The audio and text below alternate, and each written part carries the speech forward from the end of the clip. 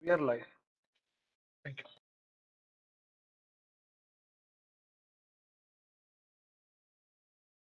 Good afternoon, ladies and gentlemen, and welcome to ASSOCHAM Boardroom Impact Talk Series 1 on Responsible Corporate Board, Request for Women Participation in India. Ladies and gentlemen, all the most ethical businesses, as we know, they comply to regulatory frameworks, and they also do so while constituting the boards with executive and non-executive members. We know that participation of women on corporate boards encompasses the intent which is beyond the concept of gender diversity, women empowerment, or inclusion. Rather, this has become one of the most pertinent strategies being part of the corporate governance frameworks. I have some data to share with you. If you look at and refer the European countries, they lead in appointing women as directors on a company's boards.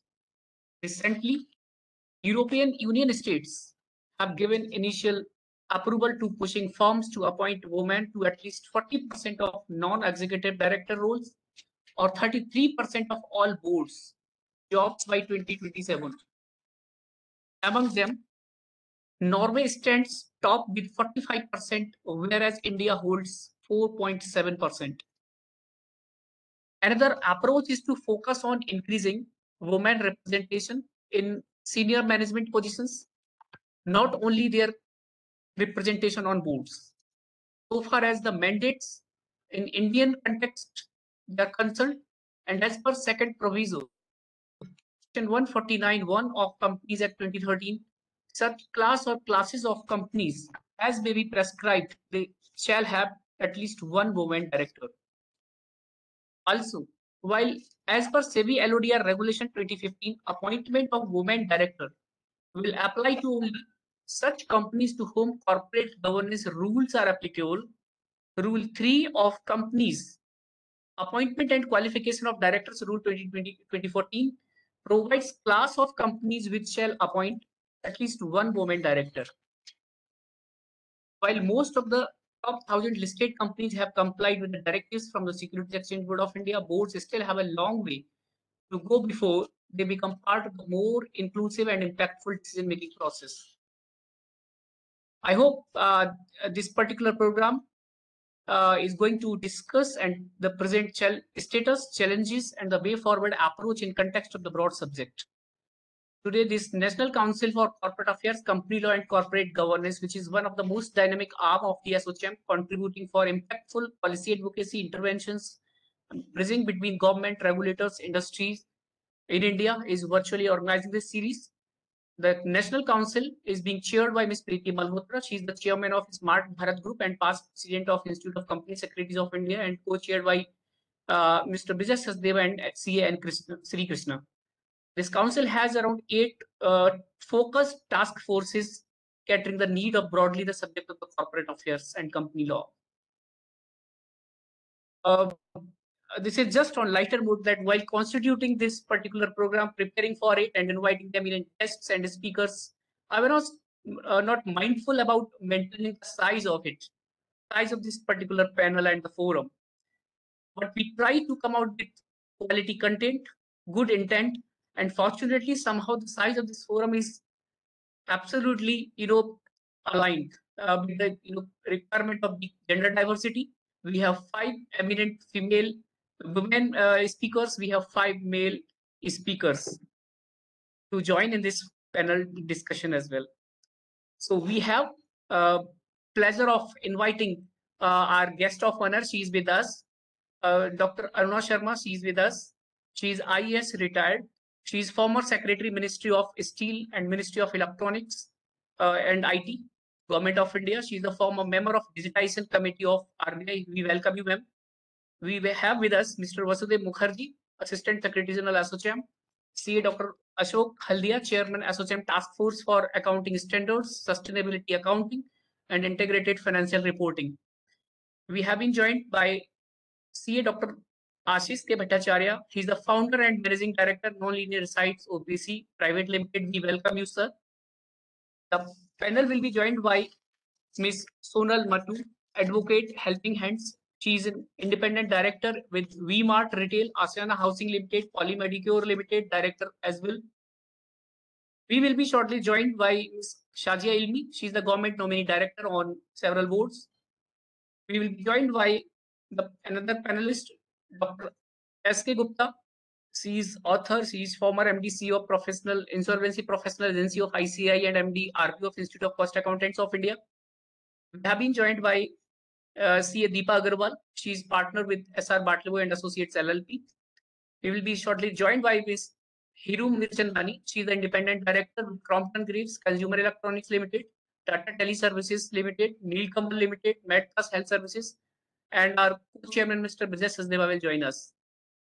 And the program is supported by Smart Bharat Group, Renew Power, SpiceJet, and the support from the team of the corporate affairs is there with extended by Mr. Vikas Bardhaman, Mr. Jatin Kochar, and Ms. Ritima Singh, as well as Mr. Vishal. So at the outset, I would like to take opportunity of inviting Mr. Basudev Mukherjee, Assistant Secretary General, to please give your welcome note. Over to you, sir. Thank you, Santosh. Dr. Aruna Sharma, IAS, retired former Secretary, Ministry of Steel and Ministry of Electronics and IT, Government of India, former member of Digitization Committee of RBI, our guest of honor for today. Dr. Ashok Haldia, Dr. Ashish Bhattacharya, Dr. S.K. Gupta, distinguished guests, ladies and gentlemen. A very warm welcome to all of you to ASSOCHAM's Boardroom Impact Talk Series, the first edition on responsible corporate boards, the quest for women's participation in India. The changes in the past in the regulatory environment on corporate governance have enhanced the role of directors and have made them trustees of good governance. Over the years, with the further evolution of a culture of good corporate governance, the imperative need for women as directors in the board was felt by all, including the regulators such as Ministry of Corporate Affairs and Securities and Exchange Board of India, SEBI, to ensure an effective and balanced composition of the board and to ensure accountability and credibility to the board process and to strengthen sound practices. The requirement of at least one woman director on the board has opened a window of opportunity for women professionals to take active and considerable part in the functioning of an organization. This has also created vistas of opportunity for professionals to acquire experience beyond working in the traditional practice of firm. Though a woman director has to play a role like any other director, she brings with her the compassion, practicality, and intuitiveness exclusive to her. A director has an onerous duty to spearhead the operations of the organizations and lead it towards a profitable entity which caters to the interest of each and every stakeholder, be it government, society, or its own shareholders. I believe that this session will benefit the larger section of the business fraternity and corporates who are attending this event. Once again, I warmly welcome all of you and thank you for joining us this afternoon. Thank you. Thank you very much, Mr. Basudev Mukherjee. Now I would like to take opportunity and invite CA Dr. Ashok Haldia, Chairman, ASSOCHAM Task Force for Accounting Standards, Sustainability Accounting, and Integrated Financial Reporting, to give your sir address, please. Over to you, Ashok Haldia, sir. Very good afternoon, ladies and gentlemen. Indeed, a great pleasure to be with you on this important topic of responsible corporate boards, the quest for women participation in India. Ms. Aruna Sharma, the former Secretary Government of India, Dr. Ashish Bhattacharya, the known academicians and expert in the accounting and standards and the governance, Mr. Basudev Mukherjee, Mr. Ritima Singh, Santosh, Jatin. Welcome, ladies and gentlemen, once again. We are on a topic which to me appears should have not been relevant for the time, in the context that the women are as competent, have as much caliber, as much expertise as their counterpart, the male, will be. And therefore, there should not be any debate or any discussions on a quest for women's representations on the boards of corporates. Unfortunately, that has not been the situation in India or in any other part of the world. The situation is improving, but not to the extent that one would like to be, or one that the women would command based on their competence and caliber to be on the board of the Indian companies. If you look at it in retrospect as to what has really contributed as the lack of women representation on the board is the very genesis of the origin of the corporates and also the way the corporates are managed. You have founders who are male dominated, you have CEOs who are male, you are chairman of the boards who are male.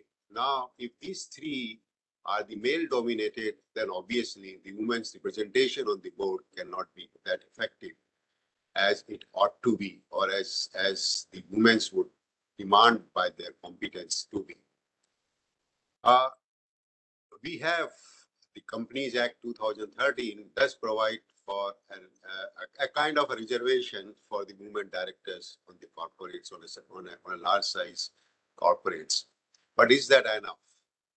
Is that a justification? Is that a fair justice to the women's? To me, certainly not. I recall way back in 2000 or maybe early 2000, when there was debate going on women representation on the board, I was interviewed by a leading newspaper as to what are my views on that. And I said, yes, it is needed, but then we should also see that the women who comes on the board they have the competence to deliver at the board, and it is as good as for the women directors as much as it is required for the male directors. The way as the newspapers would quote you, they said Dr. Haldia, the Secretary ICI, feels that it is not yet the right time for women to be on the Indian boards. And this was the headline of that national daily, and lo and behold, I was bombarded with the phone calls as to what Dr. Haldia you have said. Now, that was the feel at that point of time as to the need for a woman on the board, but it has taken 10 to 15 years for the government to bring out a legislation providing for the women directors. But to me, that's not enough. Unless we change the mindset, unless the women themselves demand and command the position on the board, and unless the family-owned businesses within them, within the female members of those families are groomed or competent to come on the board and they manage the corporates, I would believe it would be more symptomatic than the effective representation of women on the board. One is not enough. You have the board which has 10 members, 15 members, 8 members, and you have a single women director. Can she be effective? Normally, one would argue that why not? If a male director can be effective, why not a single female director cannot be effective? She needs competence and caliber in herself to be competitive, but we need to live in a practical world. And the role of the chairman of the board becomes most important in that perspective. A chairman of the leading board, a chairman of a dynamic board, a chairman of a future board would ensure that the board member do participate and contribute to the best of their competence and caliber. And therefore, chairman has to see that the lady or the women director on the board, what are her core competencies, and see that she plays an effective role. She is facilitated to play that effective role according to her competence. Now, my own experience of being on the board and working with the female directors, they bring competence, they bring sobriety, they bring ethics, they bring, I would not say conservatives, but pragmatism in the functioning of the board. Now, these are the essential qualities of a pragmatic board, of a competent board, of a futuristic board. Now, therefore, I would believe that the time has come that we change our mindset. The law should change. Normally, I would believe in the gender equality and why there should be reservation, but then we have been led to a situation where the women have not been able to have due justice to their caliber. And therefore, I would believe the time has come to increase the number of women directors on the board. And what needs to be done is the law needs to be changed, or the other measures required to be done. What are those other measures could be at the corporate level? The mindset of the founders. I would believe if you want to bring more transparency and the straightforwardness and forthrightness in the board, more and more women participation is needed on the board. Now, and therefore, a founder or the chairman of the board has to have that board minded, has to welcome that straightforwardness, the positive thinking, the forward-looking thinking in the board deliberations, and you need to facilitate that at the board level. At the same time, we need to also focus on what are the bottlenecks, what are the stumbling blocks in the women's coming to the Indian boards despite their competence. And we need to address that as a corporate, as a trade industry body, and as a government. Now, I believe this conference, this webinar provides that platform, and we have selected the directors, the representatives from trade industry bodies, and those who have been on the board of Indian companies, and those who have been in the government, like Mr. Aruna Sharma, who has remained in the government and played such an effective role at the governance at the government level, to bring to the forum what needs to be done. I would say law is necessary, but I think a dynamic world, a dynamic profession, a dynamic individual would not require law to be bolstered to be on the Indian boards. So what are those measures that we need to do? And therefore, this conference becomes very much necessary. And I believe the ASSOCHAM has done a wonderfully good job by organizing this conference and focusing on those aspects. Rather, law is one thing, and to me, law is secondary aspect. The other is what way the positive contribution we as a corporate, the trade industry association, the professional bodies, and the women themselves can play to be on the board of Indian companies and being there to be able to play effective role. Thank you very much, ladies and gentlemen, once again. Thank you. Thank you very much, sir, for your kind lightning address. As always, sir, we are grateful to learn from you, sir. Now I take the opportunity of inviting C. Ashish K. Bhattacharya. He's the founder, managing director, Nonlinear Insights OPC Private Limited. I will not just go in detail of profile reading because sir is famously known as the author, famously known as a professor. He has been director to IMT Ghaziabad. He's now associated with Srinagar University. He's doing great job indeed towards the corporate governance best practices and promotion of the same. Thank you very much, sir, for joining us, and I welcome and hand over to you, sir. See Dr. Ashish Bhattacharya, sir. Thank you, Santosh, for inviting me to participate in this particular seminar. And good afternoon to everyone, all the panelists, Dr. Sharma, Dr. Haldia, and others. The topic is very relevant. We are talking about women participation in India. And Dr. Haldia has said that law is not required for that. Why there should be a law? It should be automatic. Yes, he is right in one sense. But what is important for us to understand that we are in India, we are in a culture where male domination is omnipresent, not only in the board, but also in the family. I recall that it is not the India which framed the law, and it is not the first. India is not the first. There are Norway, Spain, France, UK, all framed law long back that there should be women directors. And at the beginning, as Santosh has put in, that UK is now in 2022 said that 40% of the women director should be on the board, and some senior position in the board should be with the women directors. Usually, when we read the evolution of law, we find that there is a gap between social expectation and the law. That means first the social expectation is built and then the law follows. But it is in this case just the reverse.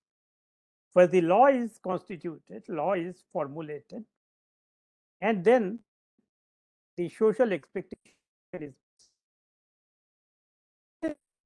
natural in a society, not only in India, elsewhere, where male is dominating, and that is the culture.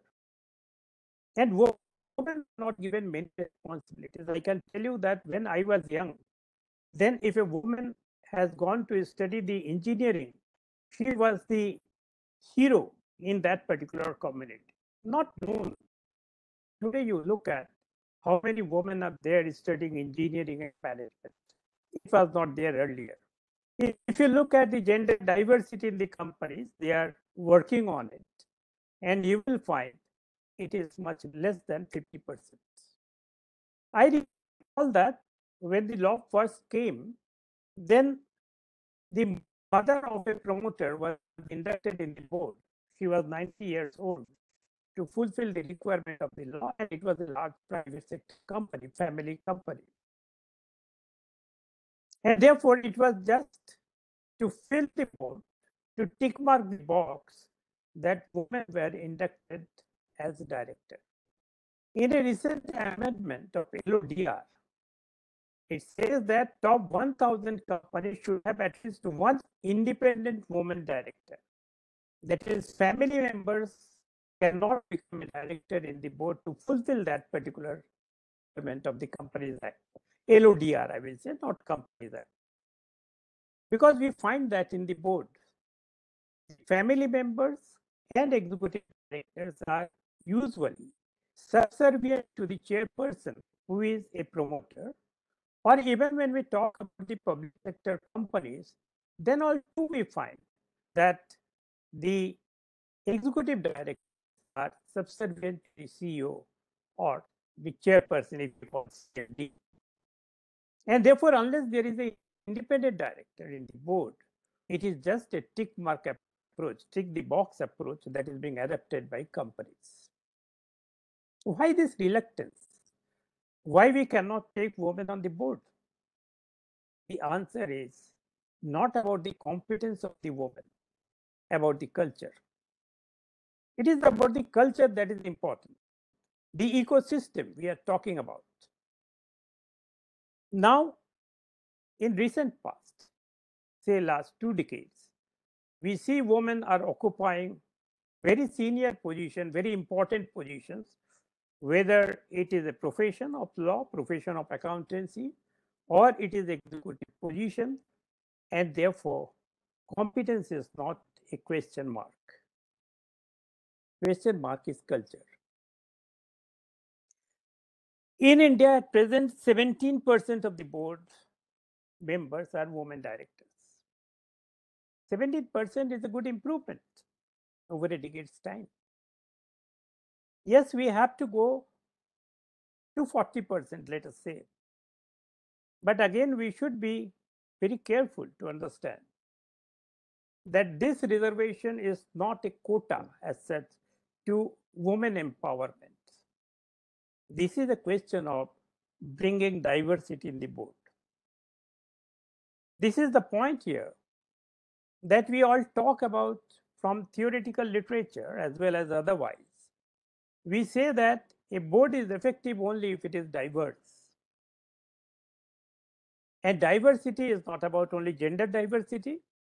Diversity always talks about diversity in terms of the age, in terms of experience, in terms of ethnicity, so on and so forth. For example, in US, just now the NASDAQ has said that there should be unrepresented minority on the board, at least one. Now the question that comes to our mind, and Dr. Haldia has referred to one of that very important question, is one woman director enough in the boardroom? The answer is, when I discuss with various people about it, that may or may not be. Because in a male-dominated boardroom, one woman director may be hesitant to speak out, to express her own opinion. But again, the question arises, if she comes in few meetings, that kind of inhibition goes away. We can ask, when we look at the bureaucracy, whether a woman secretary, joint secretary is less effective as compared to the male secretaries? I had to interact when I was in IICA with a woman joint secretary, and she was frightening us. I am not talking in the bad sense, but in the right sense, that whatever is the point of view, she used to express, she used to argue. And therefore, the question is not of how many women are there in the board. What is important is inhibition has to go out, and more we get the women in the board, we shall be able to understand the effect of diversity in the board. When, of course, today we are talking about gender diversity, but we can speak about all kinds of diversity. Now, yes, how can we make women effective? I was in a public sector board, and there was a woman professor in the board, and I find that she used to bring a very different perspective. If you read the book of psychology, they will say that there is no difference in the brain of a male and a female. No difference in that.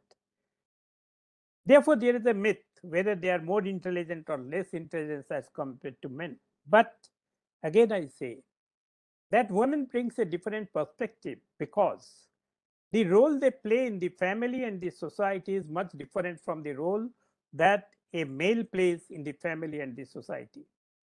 And therefore, I find, of course, it is not based on my research as such, but my experience, that women are more sensitive to social issues. I recall that when I was in the board, there was an accident, and one of the employees, lower level employees, died in that accident. And the board was discussing about compensation. Yes, legal compensation has to be paid, but what can we do additionally? Now, there I found the contribution of the woman director was immense. She said that it is not the question of how much money or compensation we give. The question is what we can do for the family, looking at the family's condition. We need to own up the family. I don't say that this is something very unique, but I always felt that this is an approach which usually we miss out when we discuss in the board. Of course, by and by, we look from other companies, we look at what others have done, what is expected to be done, and we adapt it. But it is definitely a woman director or women directors bring a very different perspective in the board. The next thing which I would like to say is that women in the board makes a difference, but the research shows that unless and until the companies open and allow women to break the glass ceiling and take women in the senior positions, women directors alone cannot make a difference in the company's performance. Yes, board is a different aspect, but ultimate objective is that company should perform well on all parameters. When we are talking about ESG, environment, social, and governance, perhaps women will play a more effective role as compared to male directors. What is required? I will request ASSOCHAM or any association to organize training for women directors, prospective women directors, because I see the inhibition should go out immediately. And more companies will now understand that gender diversity contributes very significantly in the performance of the firm. Therefore, women are not incapable. We see from different fields, we understand that women can contribute, they are straightforward, and perhaps they hold better values. I don't know whether that is the right term, but they hold values close to their heart, even in difficult situations. And therefore, more women directors in the company is much better. I can tell you that in Maruti Udyog, nothing about the board, they found that whether they can bring women in the shop floor, can they experiment with it, bringing engineers on the shop floor to manage the workforce. And they found that it was hugely effective, that experiment, because that makes the male more sober, respectful to women. Again, it comes from the culture of the society. Therefore, my urge to ASSOCHAM is, please organize training program for women directors and let us not discuss whether they are required in the board or not. They are required in the board, they will be required in the board, and that is being felt by almost all board of directors. Thank you, Santosh, for inviting me to speak, and thanks. Thank you so much, sir, for your kind address and giving your perspective on the subject, and also your this suggestion on training of the women director. We will definitely take this forward. Would request for your support and contribution in that particular activity as well. Sure, So, sure, Santosh, I am available. thank you so much, sir. And now I feel privileged of inviting honorable guest of honor, Dr. Aruna Sharma, former Secretary Steel and Ministry of Electronic and IT, Government of India, and she is the former member of Digitizing Committee of RBI. I invite and welcome you, ma'am. I hand over the mic to you, please. Thank you. Thank you so much. I think my co-panelist, Mr. Haldia and Mr. Bhattacharya, has made my job very, very convenient and easy with a clarity of understanding. And let me start off with the note by making it very, very clear that when we are talking of women in the board of directors, they are the ones who are coming with their own competencies. Because when some women is being considered, if you look at the legal and statutory side, then there may not be a listed qualification. There may not be anything which sort of prescribes. But then everything applies when you appoint any other director to the board. So, in the sense, that level of competency is expected of the women who are imbibed into the directors.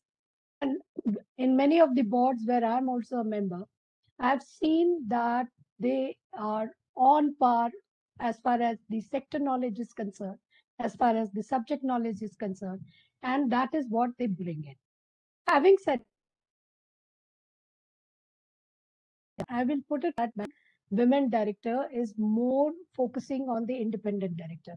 So, in the sense, you do get a variety of women who are capable of going ahead with it and who are capable of delivering into it. So if you look at the Companies Act or if you look at the SEBI mandate, which has been given, they are looking for the independent director so that your choice is widened when you're going ahead with it. And you are in a position to pick up a very, very capable kind of a woman when you're working upon it. Then when you go ahead on this, the third thing which I like to bring in, that to get competent women in the board, it's also the executive directors we are looking forward should come up from the ranks of the company.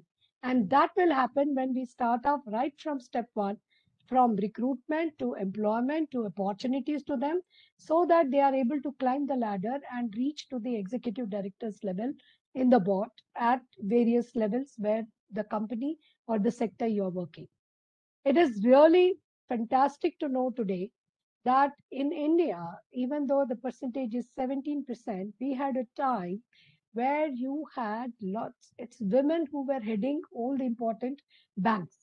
It was the women who were heading many of the major departments in the government. It was women who were heading many of the companies or entrepreneurships which was coming forward. The percentage may be small, but then that path was on. And as far as India is concerned, where they got the voting rights along with men in 1947, they equally got rights for employment and education along with it. Now it is the societal, the individuals who all contributed along with the family for these women to come up and then become active participant into whatever sector they were working at. Even in a very non-women kind of a sector like steel, you will be surprised to know the number of women who are working on shop floor, number of women who are risen to the levels of the board, and we have CMDs also of a public sector company as well as in a private sector company. So these are the women which has come up on their own, and that is very important key, which my co-panelist also said it very, very clearly, that competence is a must. When you reach the higher level, the people don't look at you as a man or a woman. They look at you as a competent person who is occupying the post in the board, which is going to look at the welfare and the growth of the company. So therefore, that competence is to be brought in, and where, like what Mr. Bhattacharya said, you can fill the gaps by bringing in the training to them, by maybe building in the confidence, by and this IOD and others are doing it, where they expose them to apply the company's act the web page for them to be picked up into the various board of directors depending on competence.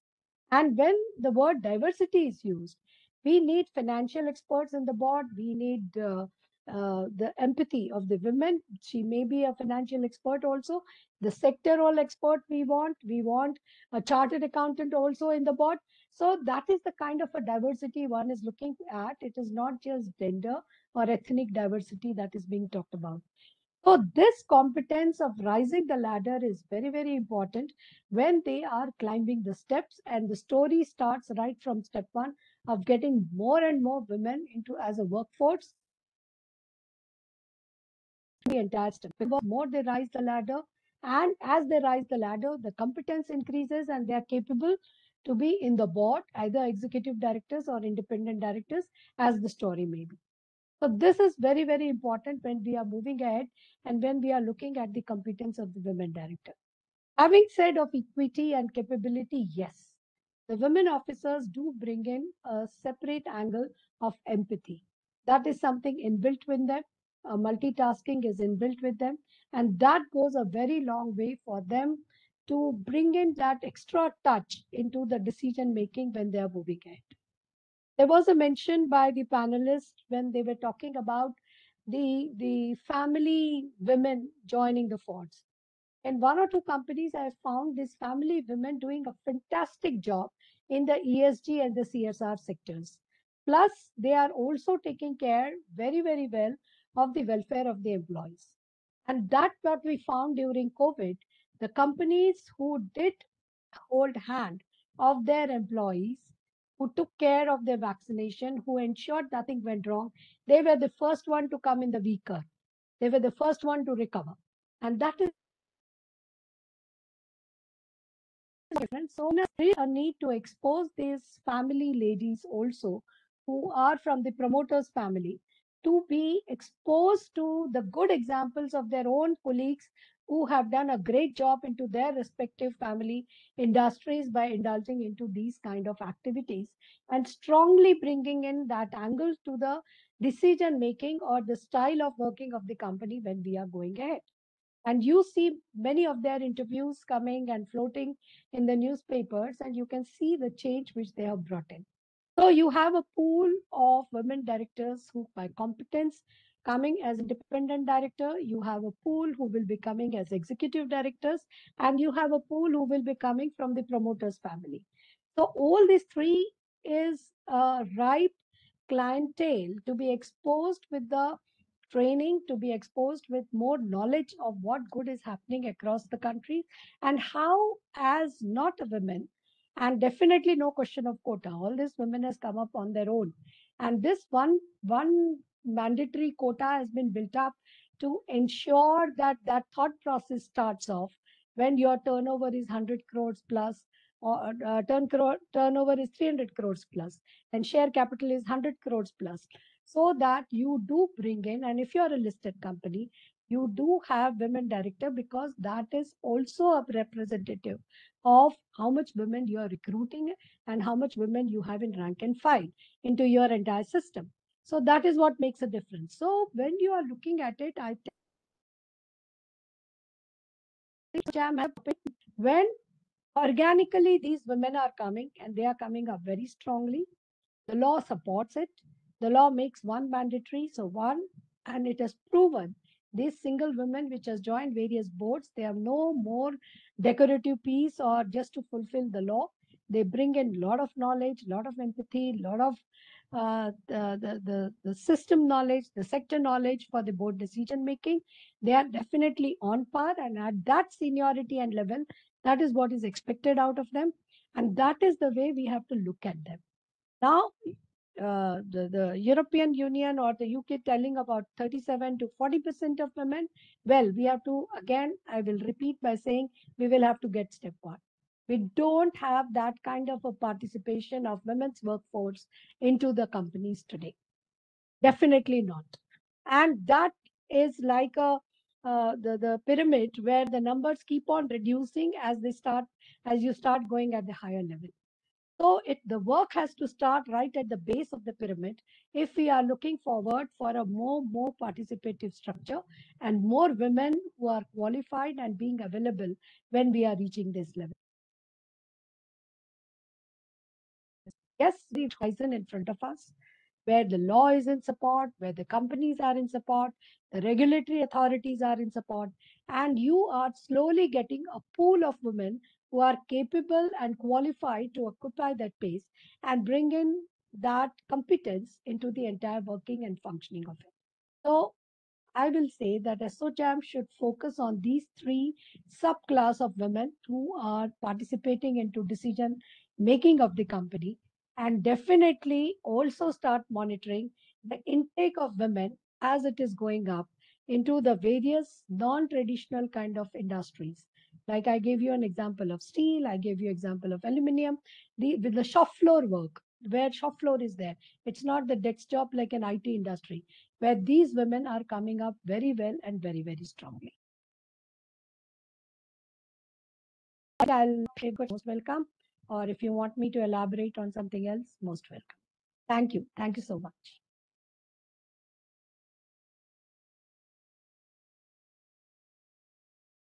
Thank you very much, ma'am, for your kind words and sharing perspectives of the steel sector industry and many more such things which are of relevance to the participants attending over here.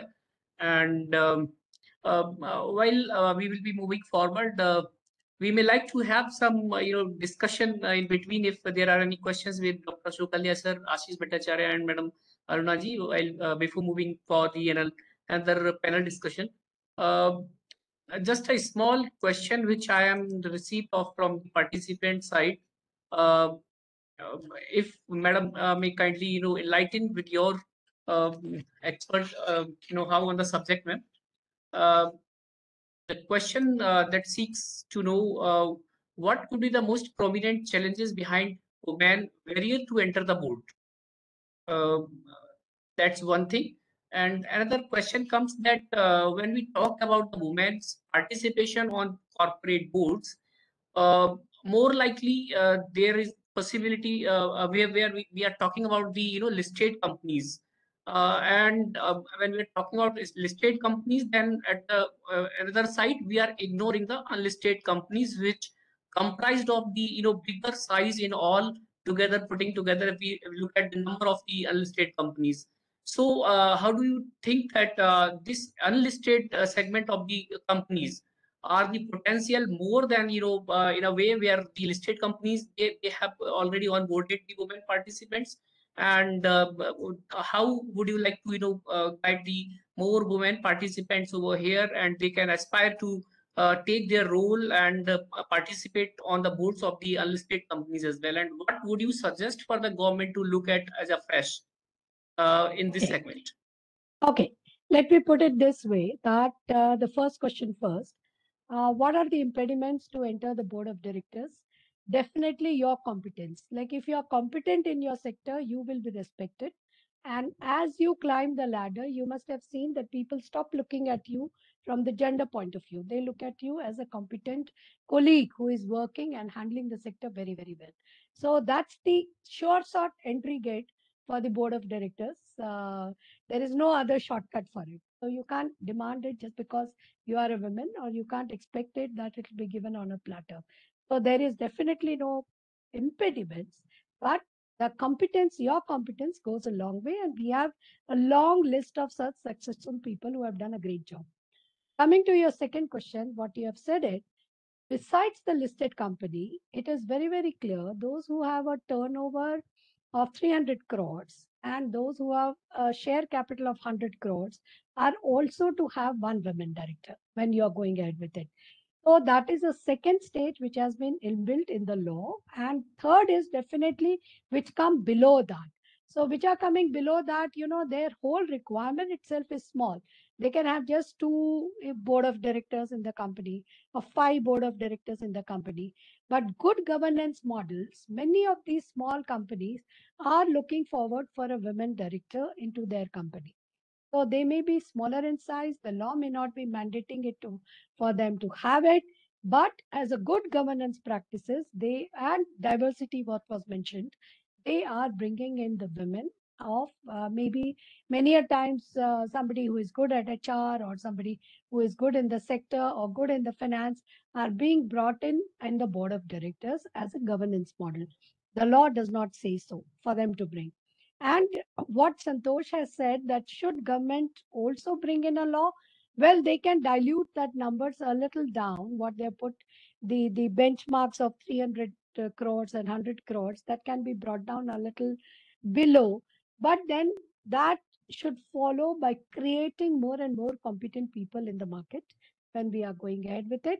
And now that the governance is being focused at, then definitely that will make a difference, because 100 crore share capital is a very small amount. If you look at the industry size today, it's not a very big amount, and rest will fall under MSMEs or SMEs and those kind of sectors where they don't have a board of directors for that matter, or even if they have after a size, it is more like the promoters who are MD or the senior person if they are a little big size. So I think we have to wait for bringing down this the benchmarks or the threshold levels a little more below, because I think 100 and 300 is good enough at this moment of time. You are mute, Santosh. You are mute. Thank you, ma'am. Thanks for answering this question to participants and enlightening us. And there is one more question coming across. And if I may request Dr. Ashok Haldia sir and Dr. Bhattacharya sir to please also join with ma'am for this. Please, if you can make your cam on. As we generally, consider that women, if they are as a homemaker, they are they most of the times prove better risk managers. And then if we look at, while considering their capabilities as a risk manager, what are the possibilities in case if women dominate on the boards? Their position could be risky in some ways, where the recent most examples that the economy has seen in one or other matters, where the woman led the boards, and there was some ways not expected by the stakeholders which happened. Um, so how do you take this question, and what could be your answers? Well, I will say that person did it because that person was person. It was irrespective of whether it was a woman or a man. The mess they created in by chairing that board or allowing illegal practices, I'm sure they would have done it even if their gender was different or even if they were transgender, for all you know. It was their personality which was creating a problem, and that way you will find it everywhere. You will find it everywhere. Yes, you have two, three bad examples of women who were at the helm of affairs and who took some wrong decisions. But law has taken its course. The best part is law has taken its course as it would have taken for the men folk, or if they were not women and if they were even, I think they will come down equally vociferously. It's only this because they were women, it made much more headlines than anything else. My colleagues can add on to that, please. May we have comments from Ashok Haldia sir and Ashish sir for this question? Any additions? Haldia, please. Yes, I think the first thing is that to your earlier question of entry of the woman on the board through the law or the best practices, I would believe that the Trade and Industry Association should take the lead to come out with the best practice board. The law has already provided for a one women director on a certain class of company, as Mr. Sharma said. But I would believe that the industry association should take the lead, come out with the best practice board and say that the time has come that we increase from 1 to 3, 1 to 4 or whatever, and encourage their members to adhere to that best practice. The second thing is that we need to create that leadership attribute into the women which are professional, who are technocrats, to be able to come on the board, become a visionary, take a leadership position at the board. When that happens and they are able to display, I'm sure the well-meaning boards would take cognizance of that and put the women directors on the board. The third thing is the nomination and remuneration committee. The boards of the corporate should give that mandate or that guidelines to the nomination and remuneration committee to encourage them that irrespective of the law, they should not discriminate. If they find the women directors to be competent and capable, they should prefer the women directors than their male counterpart. So that would be my first suggestion as to how to encourage more and more women participation on the board. The second question in terms of the law, whether that should be relaxed or liberalized further, I would believe no, not required. Accepting one more clause can be added, that the corporates which have the bank borrowing more than say 50 crores or 100 crores, they should also have a one woman director.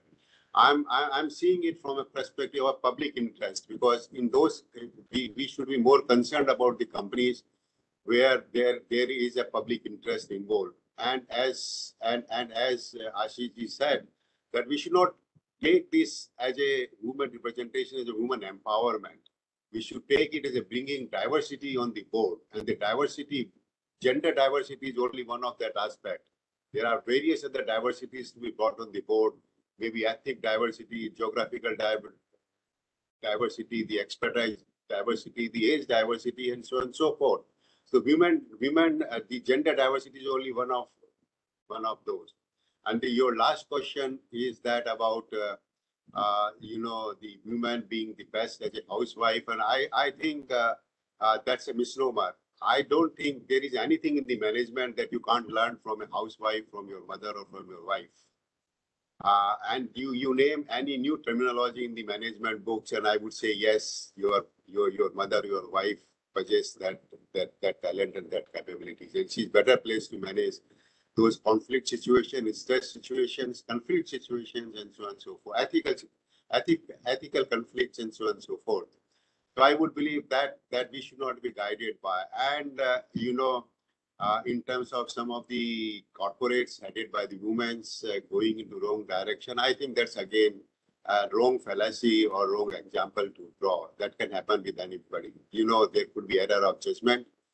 There could be greed element involved in the men directors as well as the women directors. So that's not the issue, and that I think that is not that relevant in that perspective.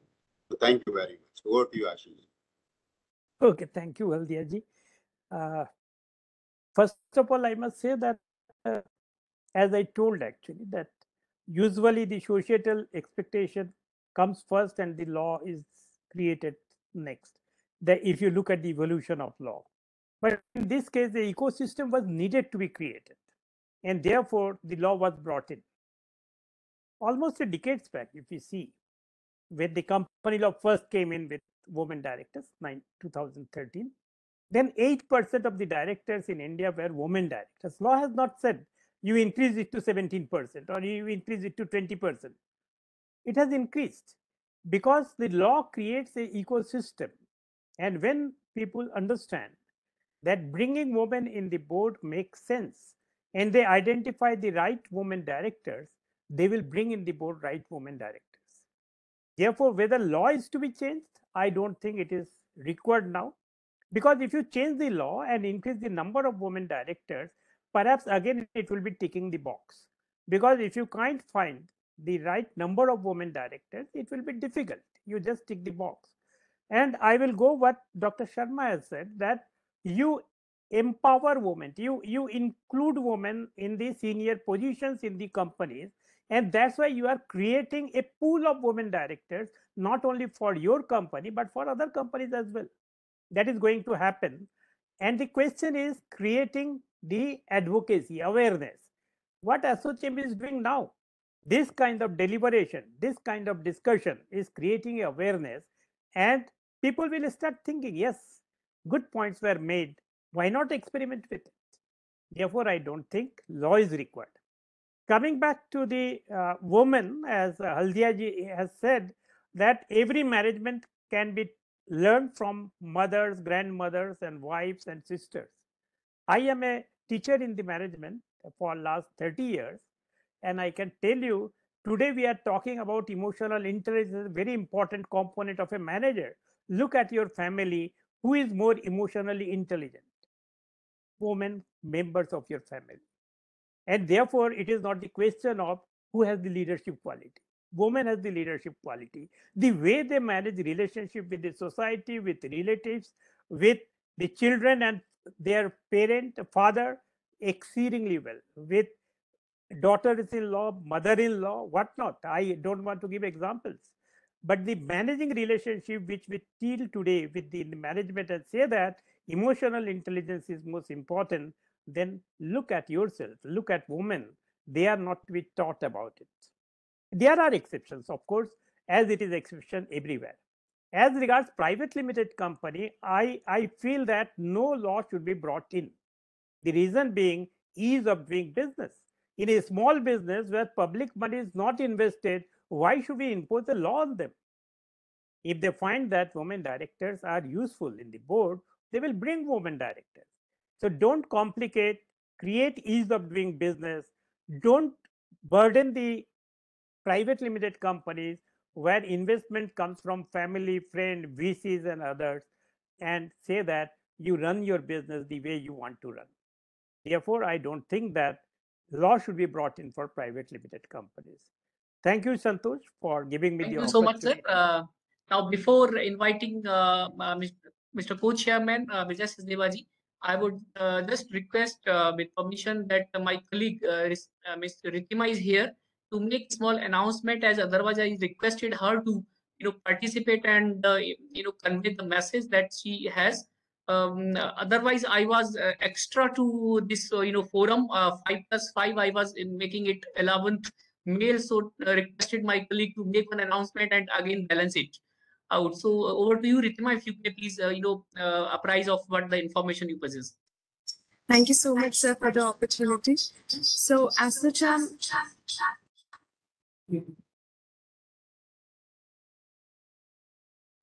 on lines of the webinar has decided to come out with a compendium comprising of distinguished contribution made by women directors on board. So the intent of the compendium is to recognize the distinct work that is being undertaken by women on board of listed entities in India. The compendium shall further sensitize the role and importance of women on the board and create an aspiring impact on many women who aspire to be part of the board or hold key managerial positions. So in furtherance, we are inviting the nominations in a prescribed performer with attestation of such information by the promoters or the key managerial persons of different entities across India. And detailed information shall also be shared with all of you post the session. The individuals are free to share the compendium information in their corporate networks.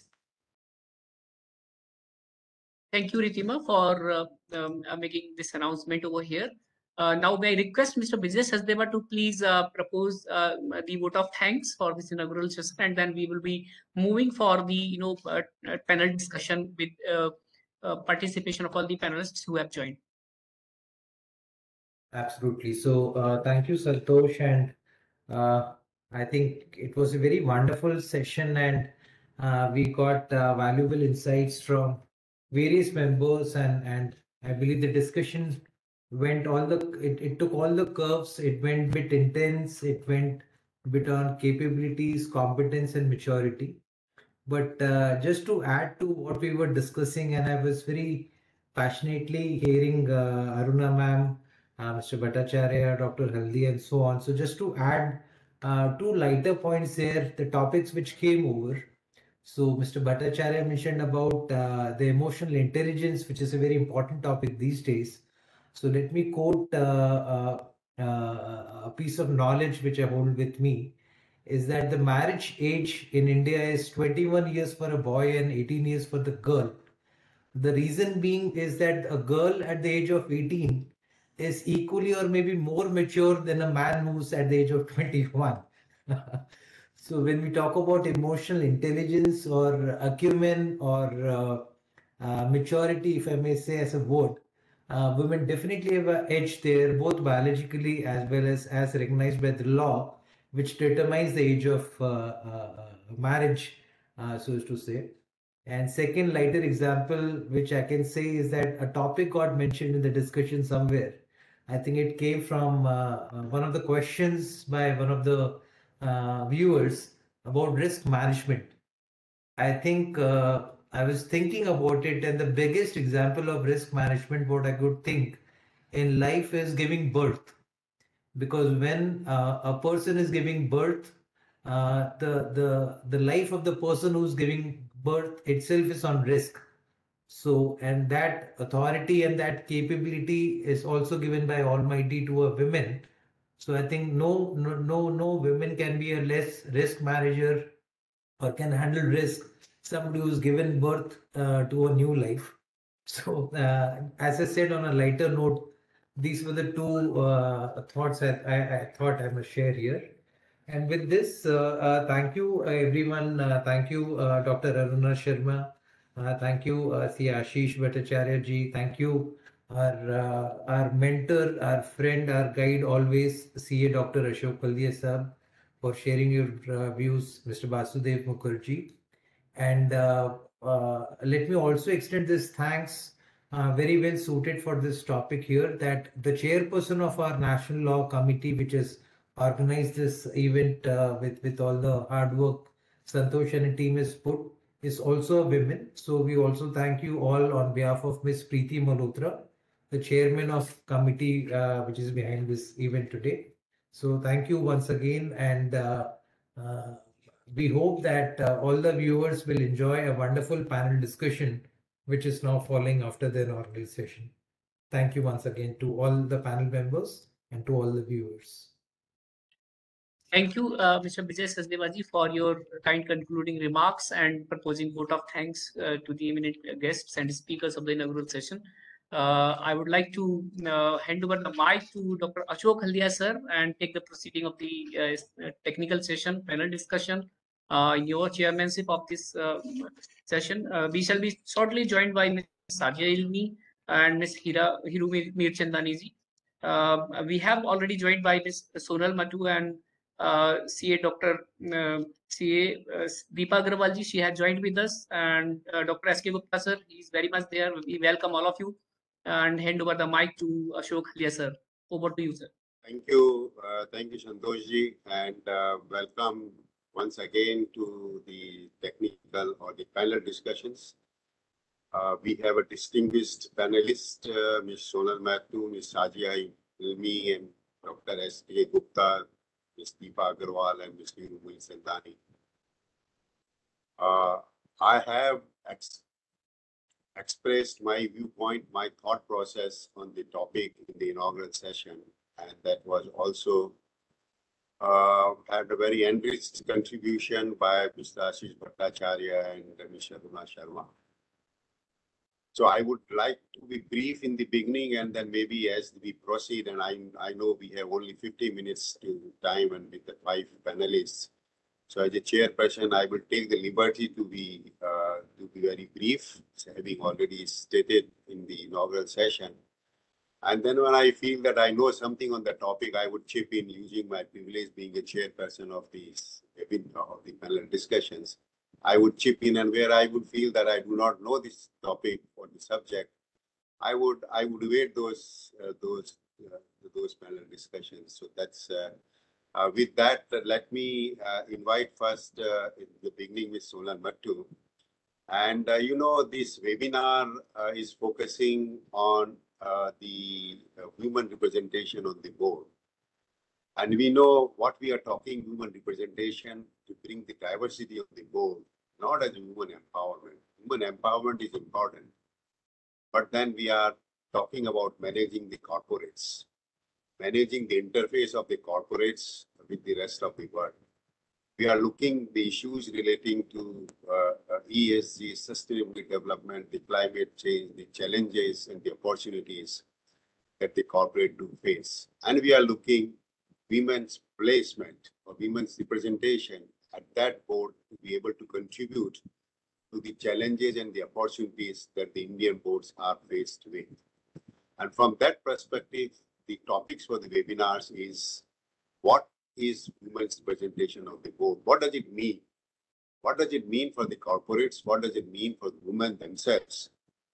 How competent, how caliber they have to be on the board of the Indian corporates in a changing context and the changing dynamics.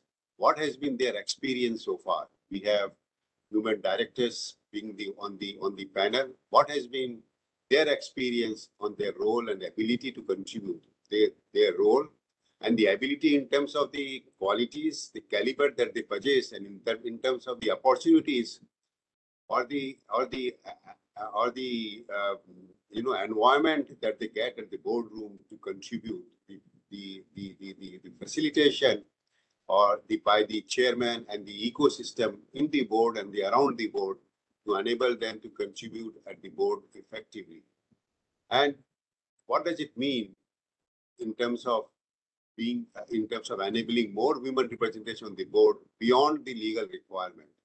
What are the bottlenecks? What are the stumbling blocks on entering into the board? Despite the women have been able to display their caliber, their competence in all walk of the life, be the professions, be the technical, be the science, be the society, be the politics, be the societal aspects, what that has not enabled the women to find a rightful place on the Indian boards. These are the issues and the challenges. And then finally, what the role we expect from the government to play, including should there be a provision in the law that there should be more than one women director. If one is not enough, we need more than one. And why we need more than one? And if the law is not required for that, then what the other stakeholders need to do, corporate themselves, the nomination remuneration committees, the board themselves, the Trade and Industry Association, as was saying, do they need to bring out the best practice code, saying that the law provides for one, but why they should not have more than 20%, 25%, at least to begin with, the women representation. And when we look at the diversity of the board, the gender diversity is only one.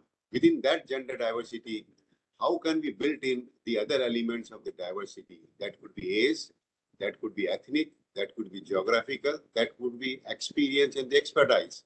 So how to bring that diversity while ensuring the gender diversity? All these issues we would be discussed. And we have a very distinguished panel. And I would start with Ms. Sonal Mattu as to what has been her experience and her thoughts on the women participation of the board. Thank you. Over to you, Ms. Sonal Mattu. Thank you, sir, and good evening to all the participants. So I think very interesting because the statutory requirements of making it mandatory to have a woman on board was much required. But I think that you don't only qualify as a board member because of your gender.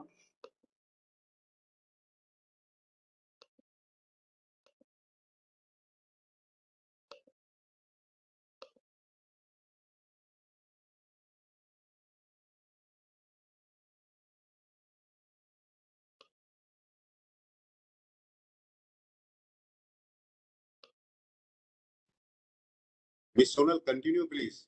We are not able to hear you. Sorry, sir, am I audible? Yes, now you are. Oh, okay. So sorry, I was saying that it's not only being a woman that qualifies you to be a board member. I think the statutory requirements were very necessary to introduce the mandatory concept. But I think your primary role on the board is really to be a representative of your shareholders, to ensure that the board follows good governance, I'm not there as a board member to compete with my male colleagues. In fact, I think my big learning has been that my male colleagues may have multiple qualities, and while I am in awe of them, my role there is not to compete with them. My role is to become a better version of what I bring to the board. And you don't have to have all the necessary expertise that are listed out. For instance, I struggle with reading P&L statements. I've learned them over the years, but that's not my skill and competency. And my skill and competency lies in legal matters, in compliances, in ethics. And that's what I'd like to concentrate on. So I do believe that it's not a question of just being a woman on the board. I think the question is you have to have the correct skill, competency. You must recognize your role and the liability that it brings. But I think we are also living in a world where the reality is that there are still many companies that don't have women as board members and as independent board members. So I think that for those of us who are on the board, it is our responsibility to ensure that we empower more women. It is our responsibility that within the organization that we sit on the board of, we ensure that there is a particular growth pattern and opportunities for our women colleagues and push the agenda of diversity within the organization. I'm very fortunate because the majority of boards that I sit on has more than one woman director. So I think for us, it's never been a struggle. But I think that it's not a question of men versus women. It's a question of recognizing what your own skill and caliber is and bringing that to the board. I've been very fortunate to have amazing co-directors with me on the board. I am in awe of their intelligence. I learn from them. I observe them. I watch them, but I'm not in competition with them. If anybody, I'm in competition with myself. And I think that's where the next level is that, we've got to stop coming from a mindset that we've got to compete with men. And I think those of us who are on the board and have this opportunity definitely need to push for more women coming on board with the right skill competency and creating a database of similar colleagues.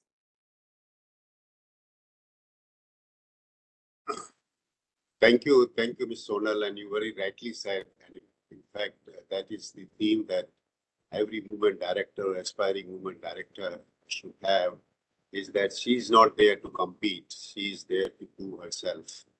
But at the same time, when in the ecosystem that we are at the moment, and unfortunately, despite the women have proved their caliber and competence all around, that when a woman director comes on the board, she often feels that as if the entire board or the entire world is there looking at, is she competent? Would she be able to deliver? Would she be able to live up to the challenges that the boardroom would require? But then you rightly said that every woman director, for that matter, every director should look in terms of the contribution that he or she can make, rather than looking for a male versus woman or from any other competitive perspective. So thank you very much. And while I know you have some urgent meetings and you may not, please be with us till the time permits, and maybe you can participate in the panel discussion further. Over now, coming to Mr. Gupta, what has been your experience? You have been in the professional bodies and currently also in a professional bodies.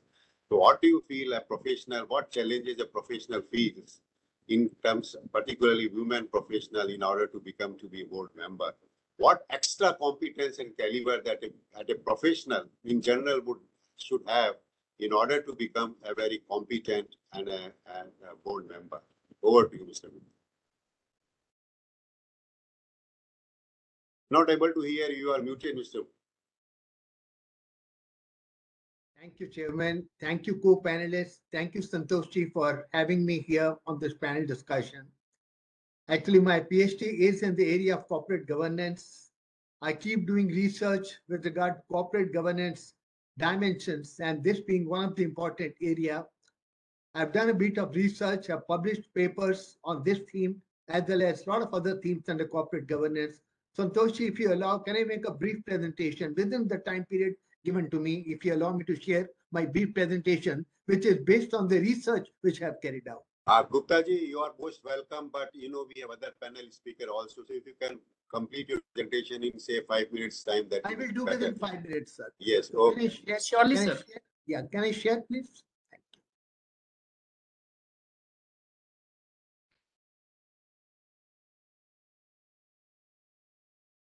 Yes, sir. You have now sharing right, please. Okay, just a minute.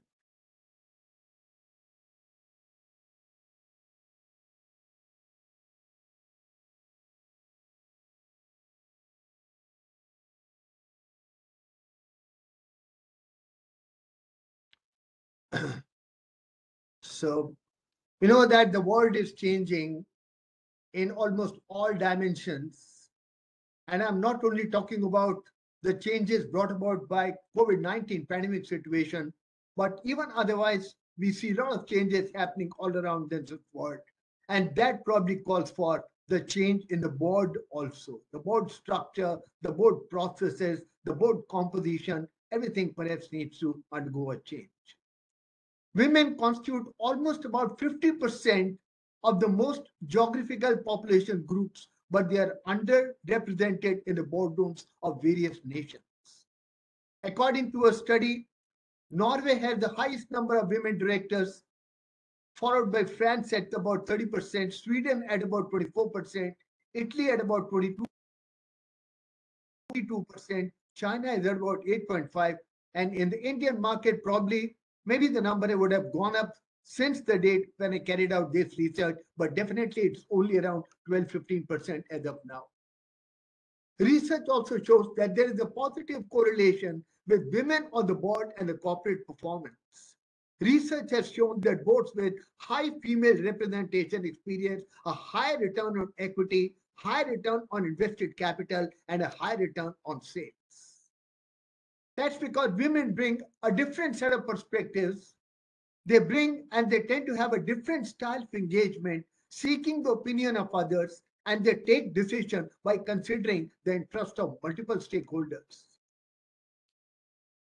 Positive changes, they bring positive changes to the boardroom. They are probably more orderly and systematic in terms of board process and board work, and they have more emotional intelligence, as Professor Bhattacharya was also mentioning a little while ago.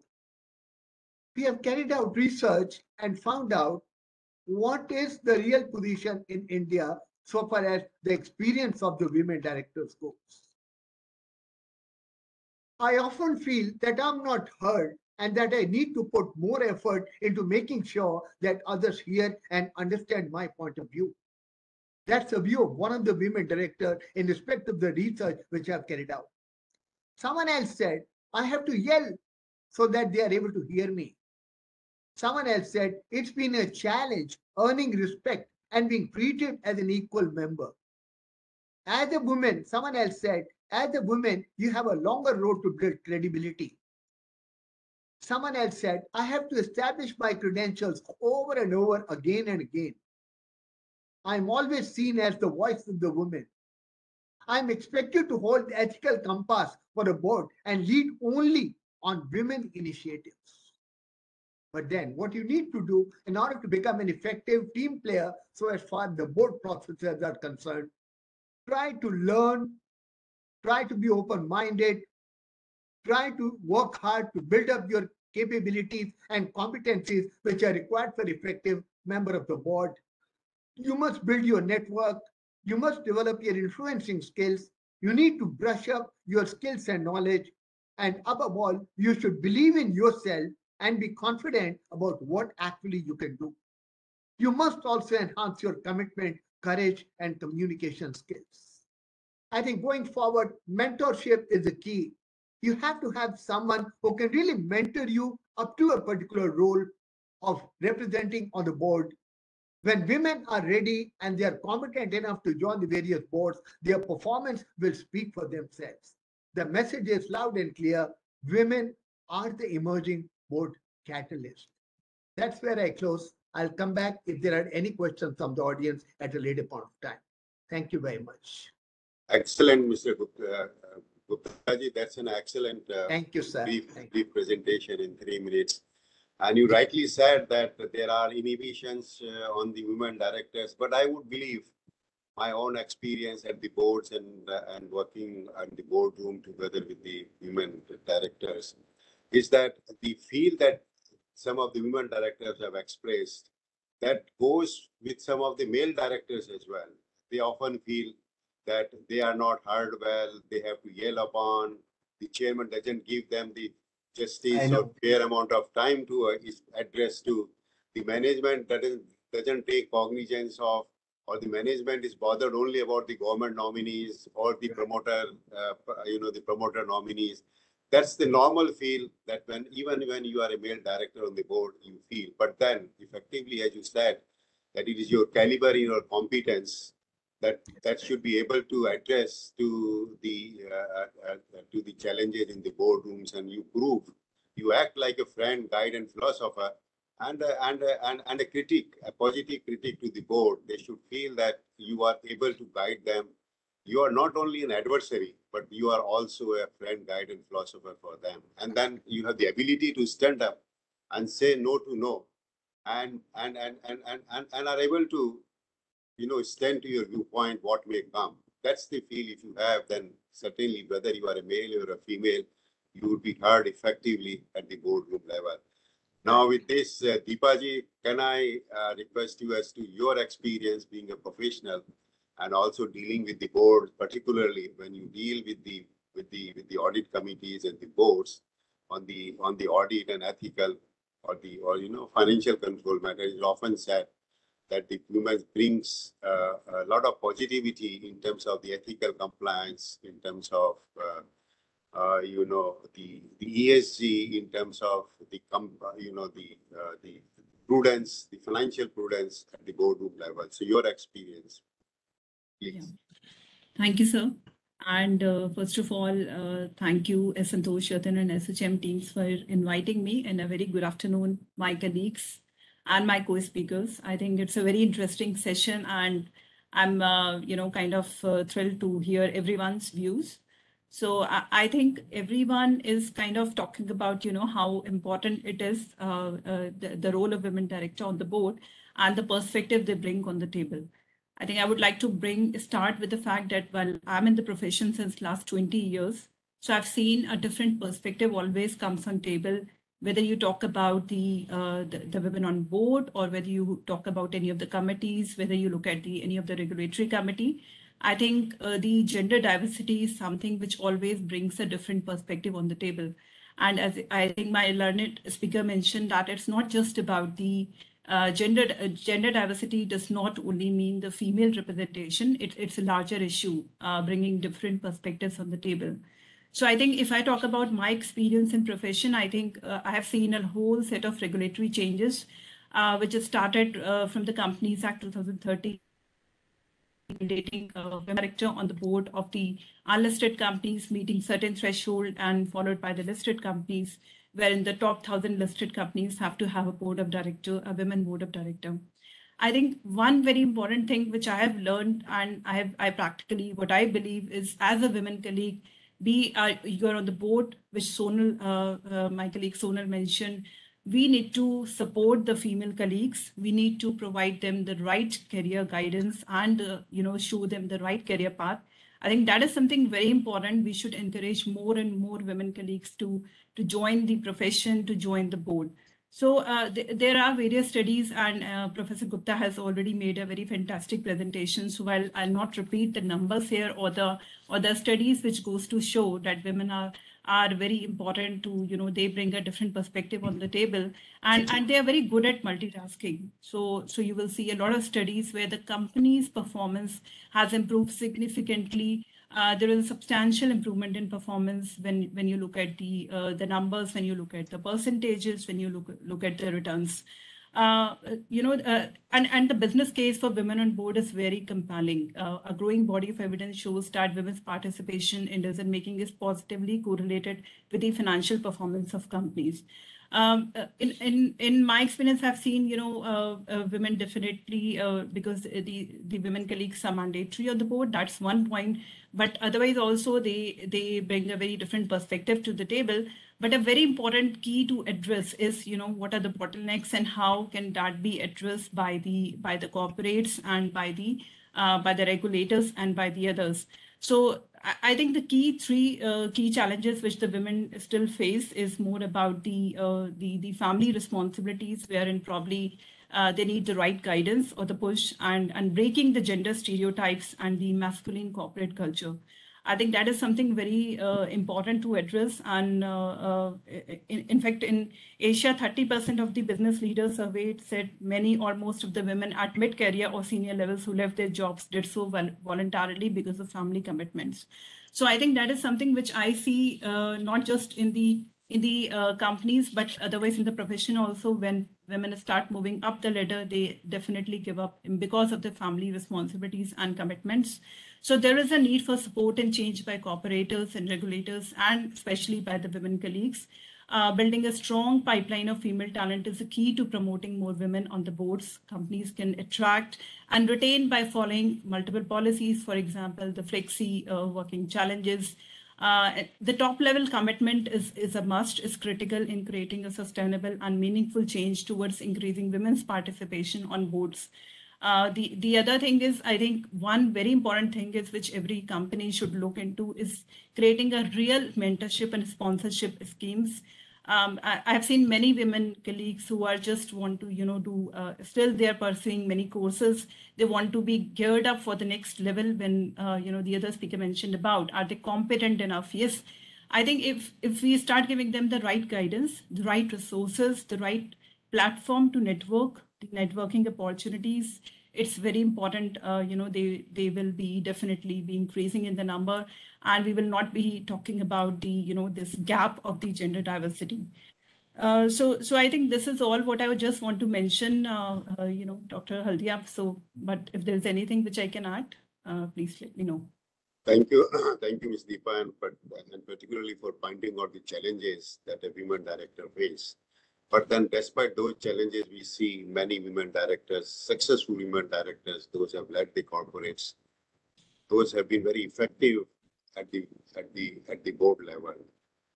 And we have a very seasoned director on the board, Ms. Mir Chandani.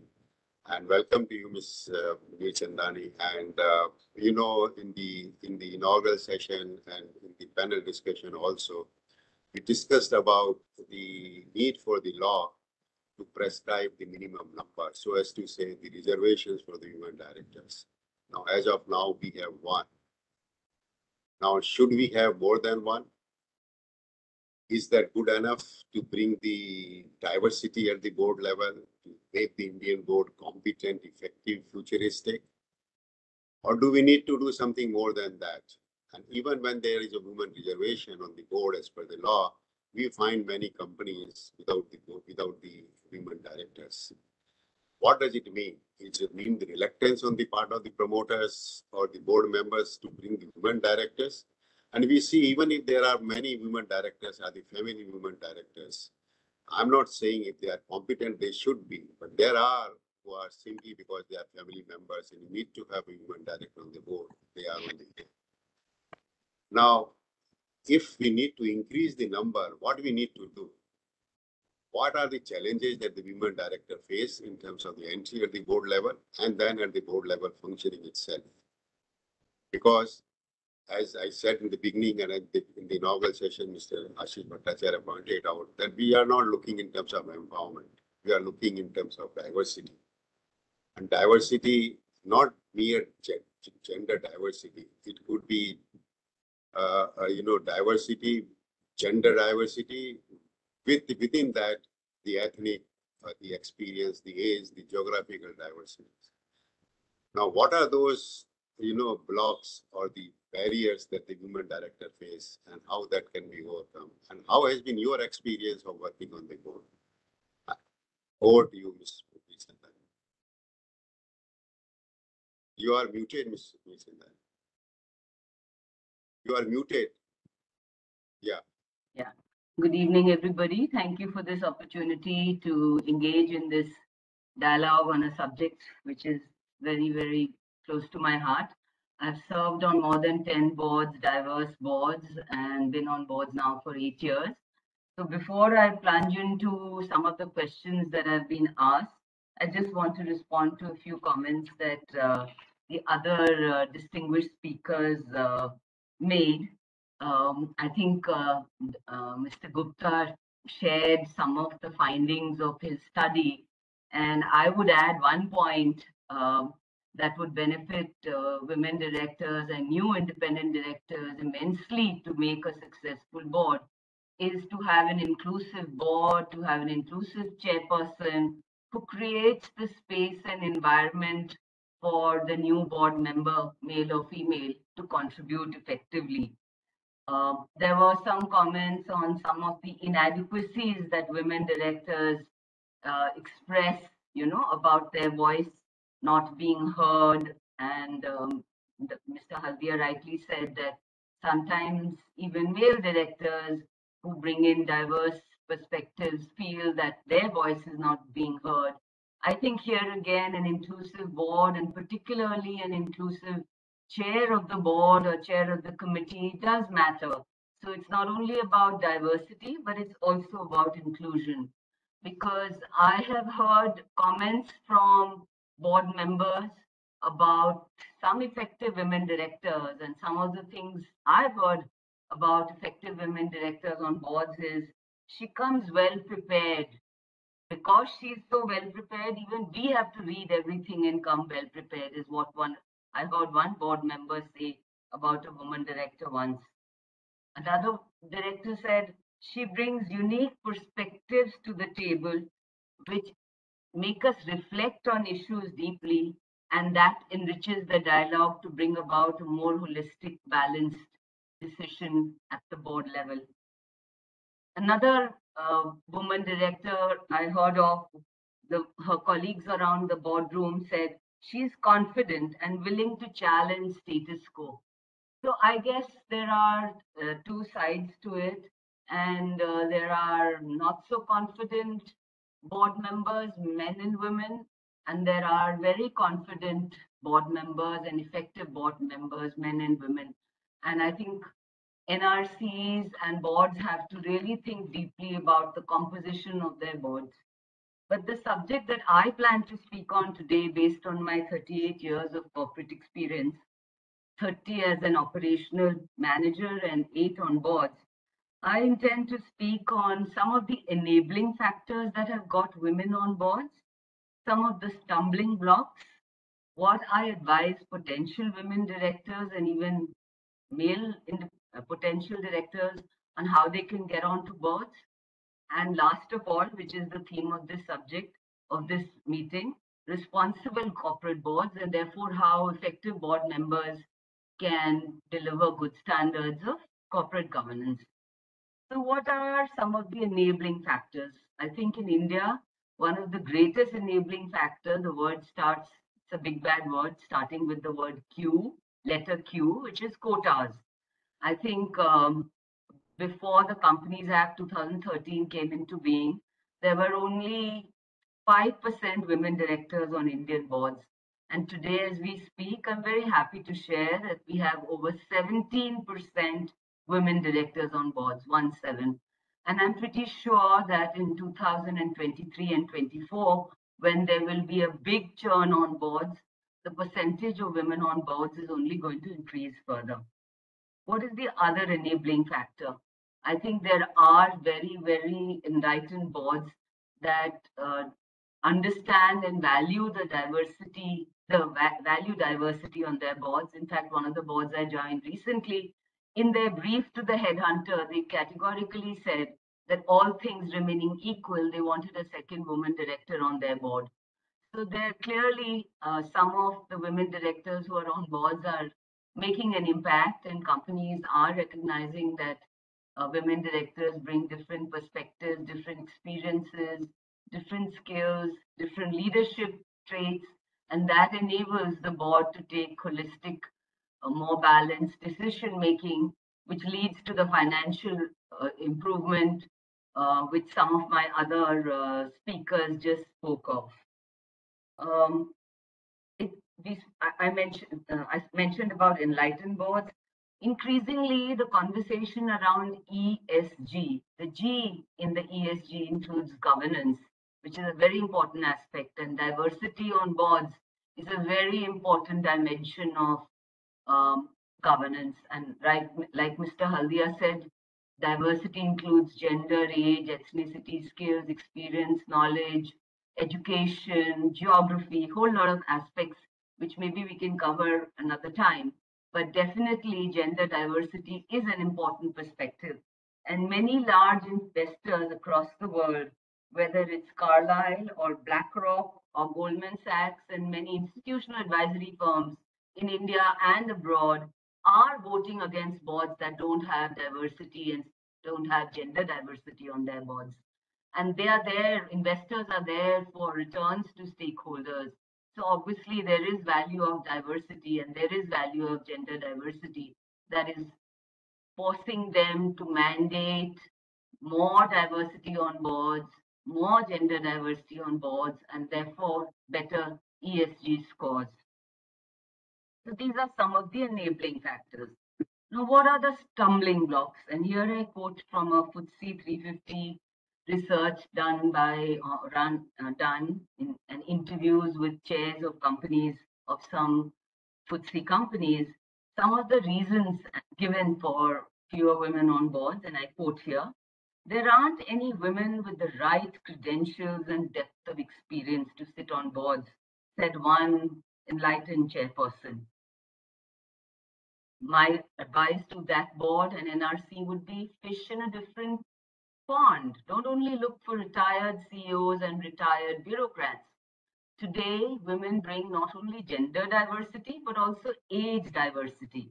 Research of board members in India shows that women directors are nearly 10 years younger than male independent directors. So clearly, fish in a different pond.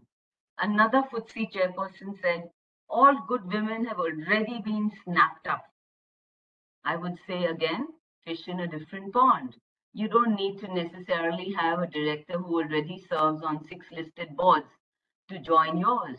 Look for women with digital skills, cyber skills, e-commerce skills, and some of these skills which don't exist on boards today. Look for women directors who bring in knowledge and experience from the sector that you're operating in, and you don't need to necessarily have retired people. Another FTSE chairperson said, there aren't any vacancies at the moment. I would think of appointing a woman director if there are any vacancies.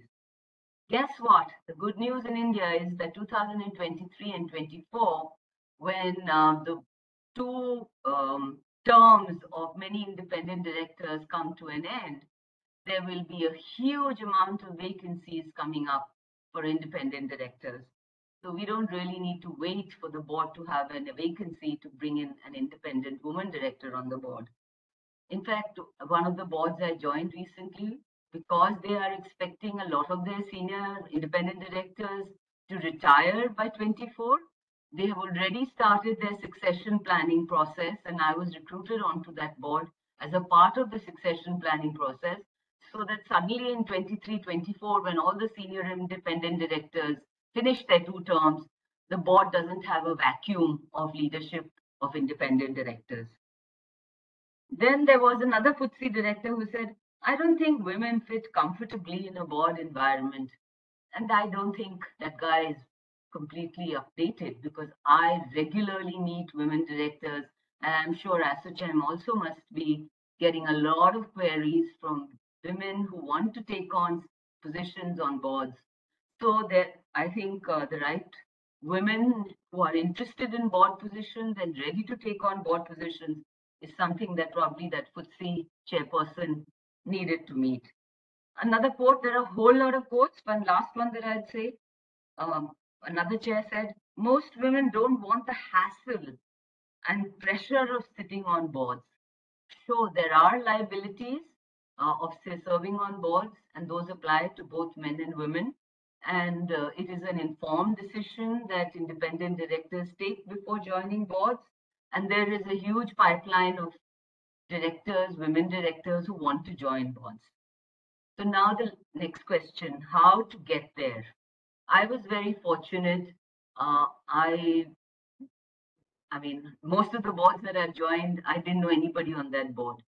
So I got recruited through headhunters. I got recruited through people who had seen my name. Having joined the board of Nilkamal in 2014, the information was available in the public domain. And there are some boards that I don't know how I got on there. I just got a call from their company secretary or senior member of the management team, and I was interviewed, and that's how I got onto the board. How could other people get onto boards? One, of course, the old-fashioned network. Let everybody you know, let them know that you're interested in a board position. Assess yourself, see the profiles of other board members of good, well-run companies, see where you fit in, see what skills you can bring onto the table, see whether if you need to reskill yourself.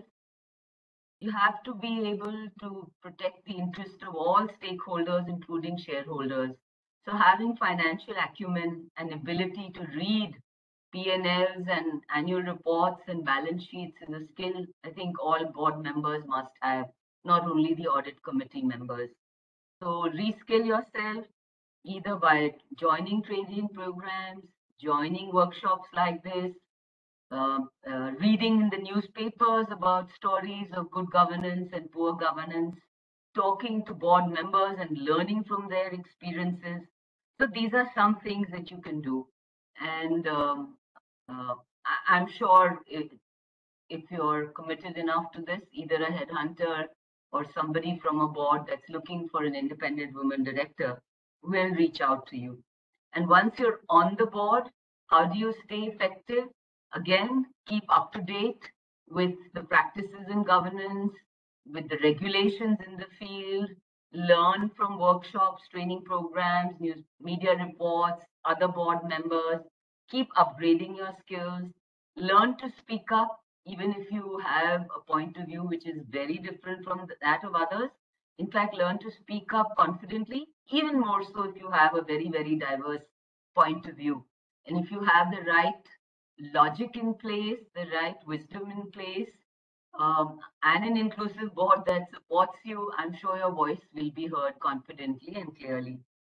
And when you join a board, learn about the business, learn about the people, learn about the other board members, keep skilling yourself, and make sure that you continue to represent the interests of all stakeholders. That's customers, employees, society, environment, regulator, shareholders, and all other stakeholders whose voice you represent on the board. So that's what I want to say. Mr. Haldia asked me a question about whether one and done is enough, one woman on board is enough. I don't think it is enough.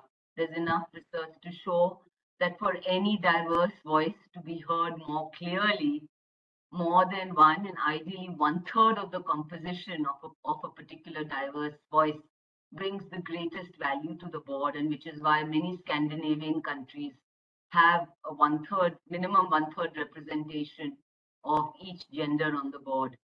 So one and done is certainly not good enough. I'll stop here, and I'm happy to take questions whenever the panel opens up for discussions. Thank you.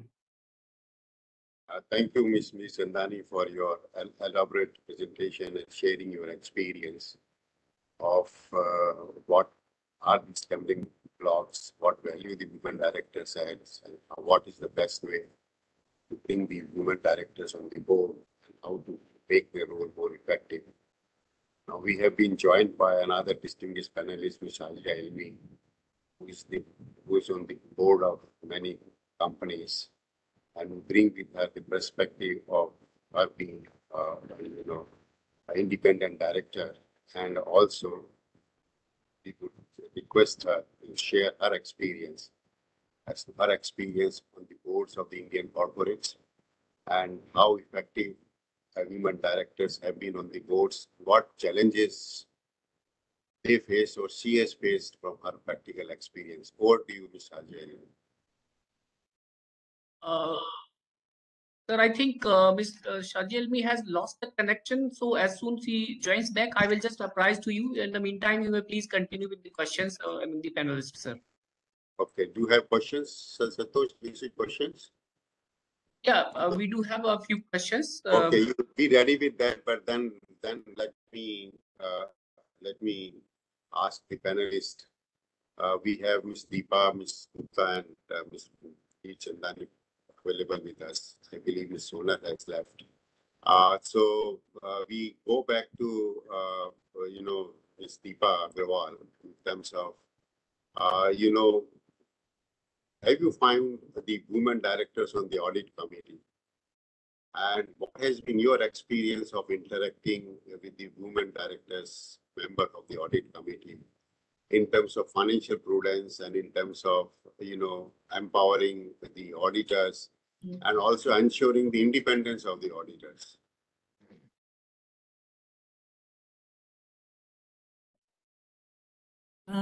I think that's a very relevant question. Thank you, sir. So I think when you rightly mentioned that, I think someone mentioned that both women and men have an equal set of responsibilities when it comes to any role, be it corporate governance or the directorship.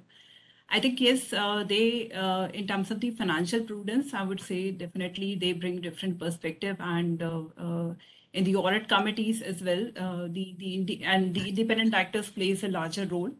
So the kind of perspective which has been bring on table in terms of the when the important issues are discussed, that's kind of something very important, and bringing different perspective on the table.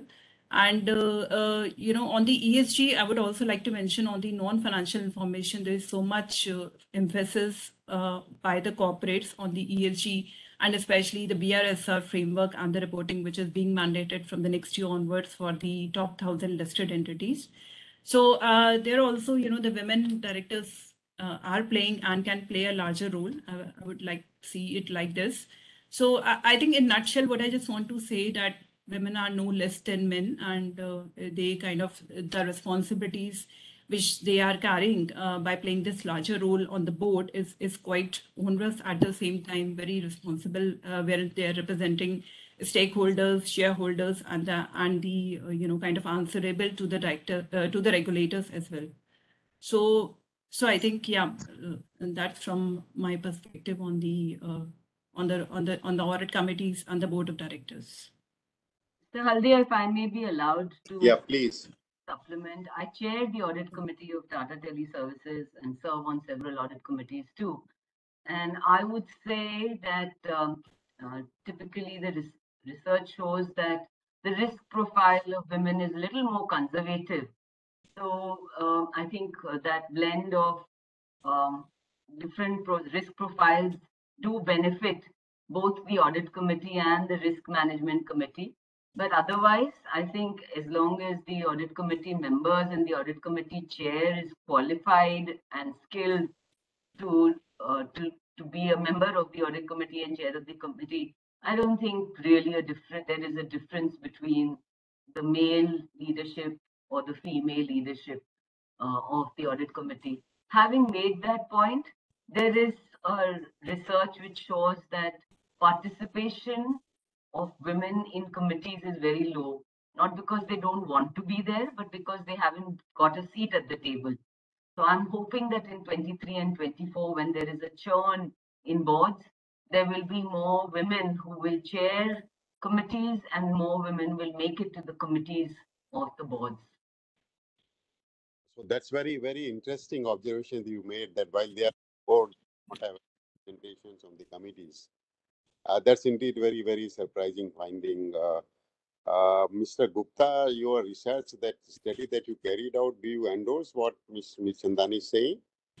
Absolutely. Because of the paucity of time, I could not really come out with all the findings and dimensions of my research. I just talked about some of the ideas which were coming from the women directors themselves as to what kind of hurdles they are facing on the board, and some of the male members' perspective. But yes, definitely I do endorse Madam's views on this regard, that they definitely bring a different perspective on the table of the boards.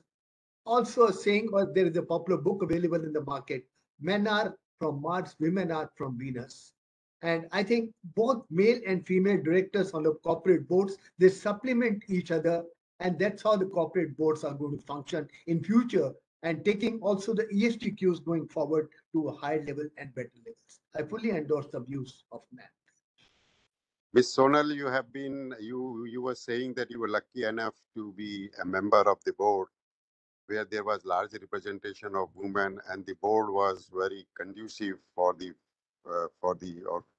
or enabling chairman and the enabling board to allow you to perform better. And that's what Ms. Chandani was saying, that the role of the chairman becomes highly important. That's very important. So in what way you feel that the board has been very effective, or board can be made very effective and conducive for the women participation? In my personal opinion, I think what was good with the boards and the boards that I sit on is we weren't looking for traditional skill sets or women coming only from the finance world. Ms. Mirchandani also said that we have people coming in from marketing and sales and marketing, people coming in from CSR expertise. I myself am a lawyer. I work in the area of ethics and compliance. So I think we're not only looking for a certain type of person, but we're looking for SMEs in their personal fields. And I think that combination of people just brings in such a diverse perspective to the board. Also, in terms of age diversity, all of us on the board are of similar age. We are fairly young boards. We're all in our 50s. And I think that I do see even that age diversity bringing in some very fine nuances to the board where there is a low risk, high risk, new technology, diligence, discipline. So I think each person brings in a very, very different quality onto the board. I think if you go out looking with a cookie cutter list saying that, this is what I'm looking for, you may not get the right person. But I think if you value what each person brings in terms of their own expertise and their own SME that they carry to the board, I think that really calls for a better celebrated board and a more open board. So that's been my experience. I've really learned a lot in this journey. But I think that and it's interesting because I've heard this whole thing of there are not enough women and where are the women, and I think so well said that you're not looking in the right places. There are enough women that qualify to be on boards as independent directors. Probably they just need to make themselves more visible. I think that's the important thing. Probably women don't market themselves as efficiently, and that needs to be done.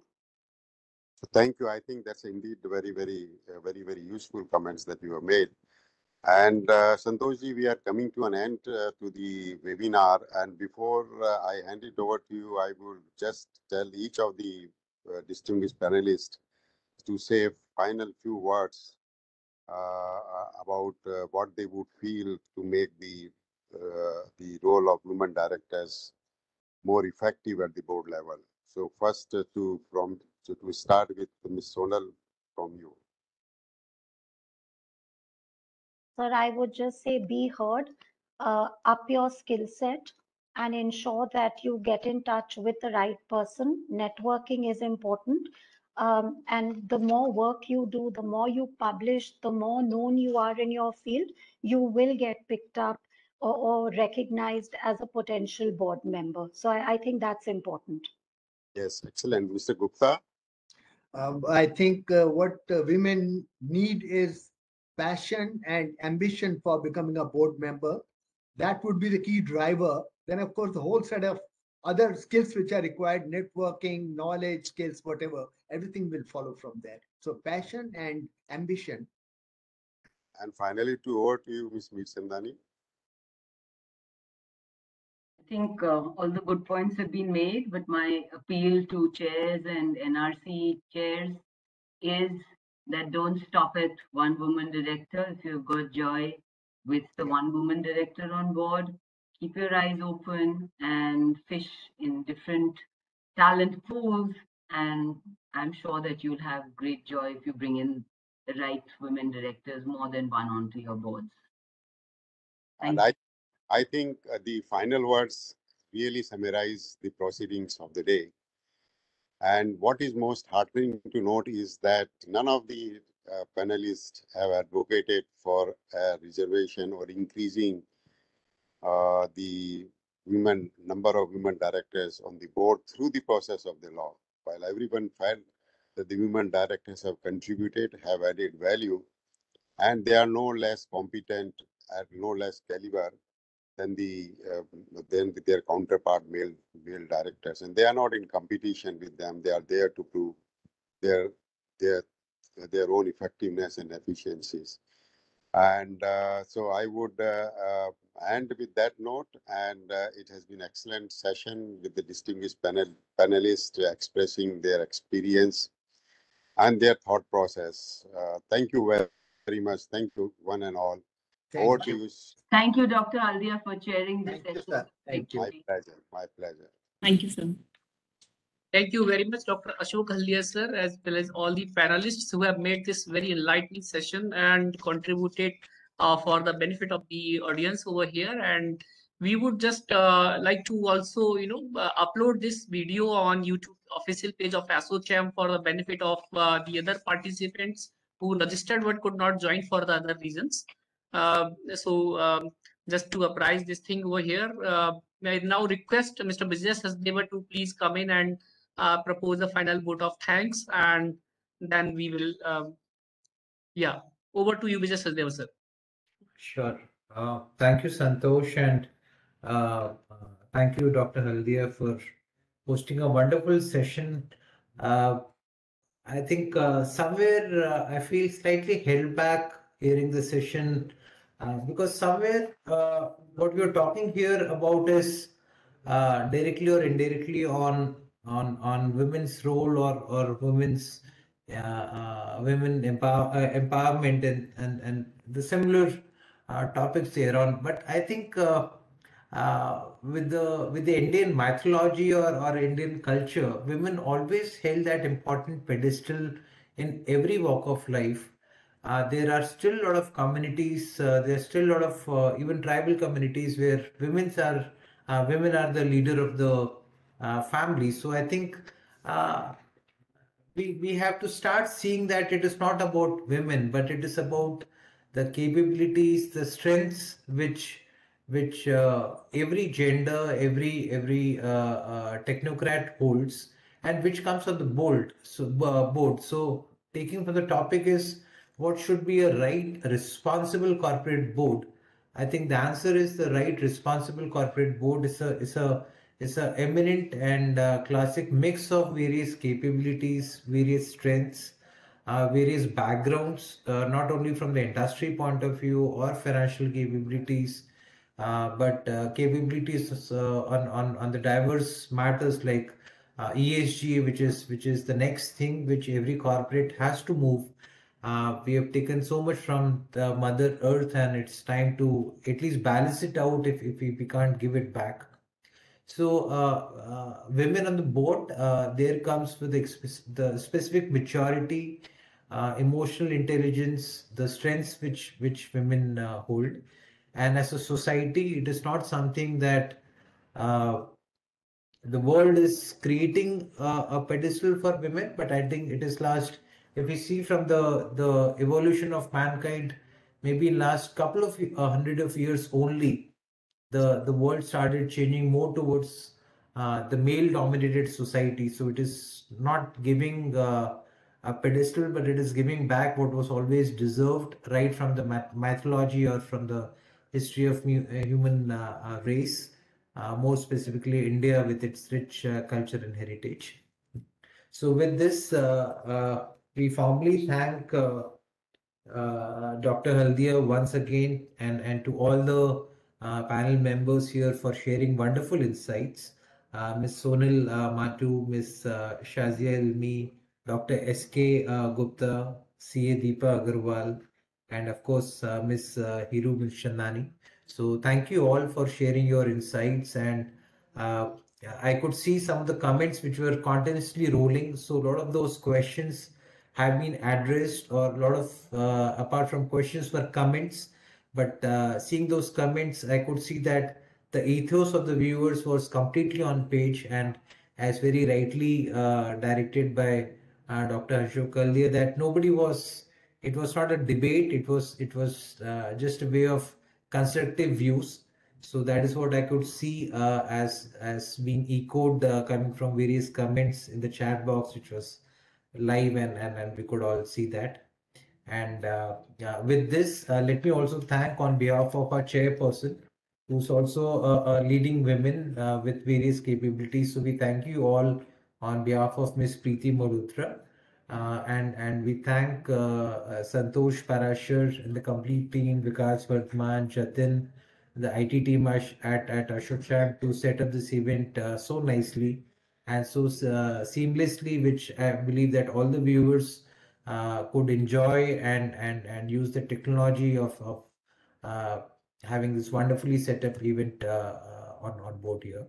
So thanks again to all of you, and have a wonderful evening. Thank you. Back Thank to you, you, sir. Santosh. Thanks to Vijay Sachdev sir for concluding this session and proposing vote of thanks finally. And this is just for reference of the participants over here as well as eminent panelists and guests in this session.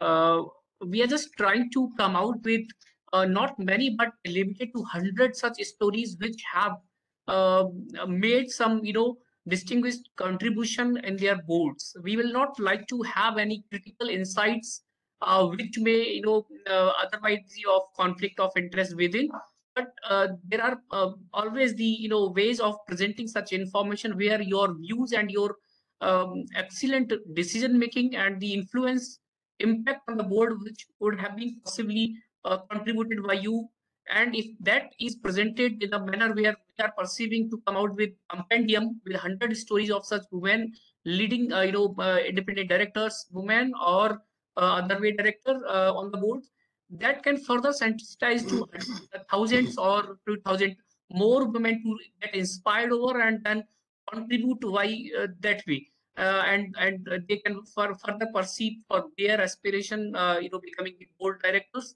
Therefore, we would request to please keep making your points. We will after this conference session, we will share across with you the format of proforma that we have developed over, wherein you can start filling that information. Would urge upon you to please get it nominated through your respective corporate boards, wherein your distinguished story and accomplishments, your journey as independent director or as women director can be of some relevance to future aspiring women directors. So thank you very much for having with us this evening, and look forward to your continued participation in our endeavors and support guidance throughout. Thank you so much, Ashok Kalia sir, S.K. Gupta sir, Hiru Mirchandani madam, Deepa ji, Vijay Sachdev sir. Thanks to all. Thanks to my team and IT team as well. Thank you so much.